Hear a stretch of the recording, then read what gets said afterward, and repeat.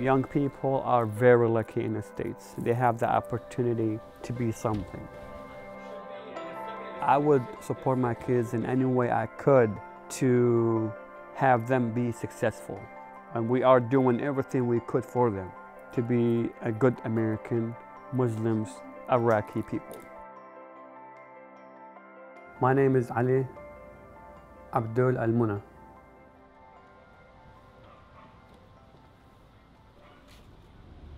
I came to the States June 23rd, 1994.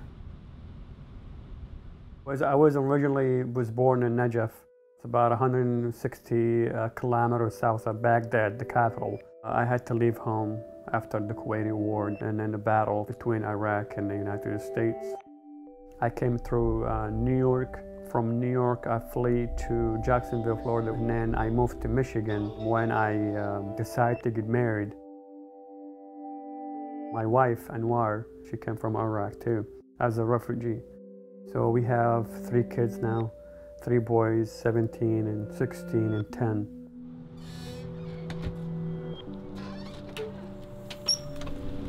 See everyone's in their cars. It's too cold.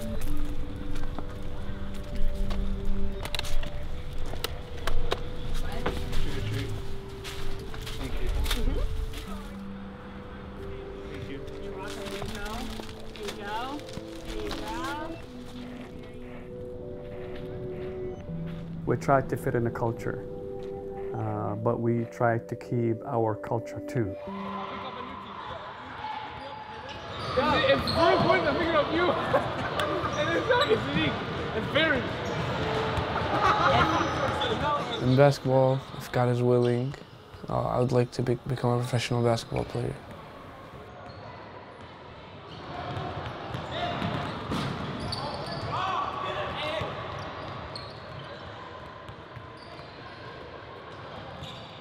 I have an American culture that I've gotten used to over the years, and then I still have my Muslim culture. It feels like you're living in 2 walls because you can't forget either. In 2006, we decided to go back to Florida, which is a place I love, because very important thing to me is the weather. It was the 4th of July. I took my family for the fireworks at the landing in Jacksonville. Some guy came to us and called my wife a terrorist.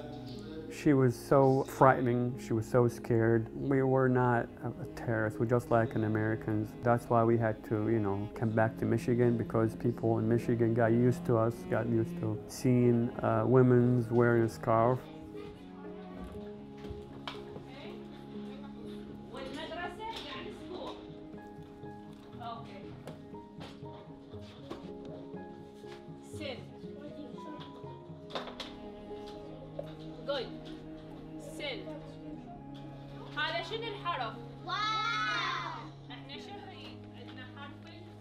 Late in 2008, we decided to go back to Iraq and live there, to be with our families, our friends, our culture, our country. I tried everything to make it easy for me, for my family, for my kids.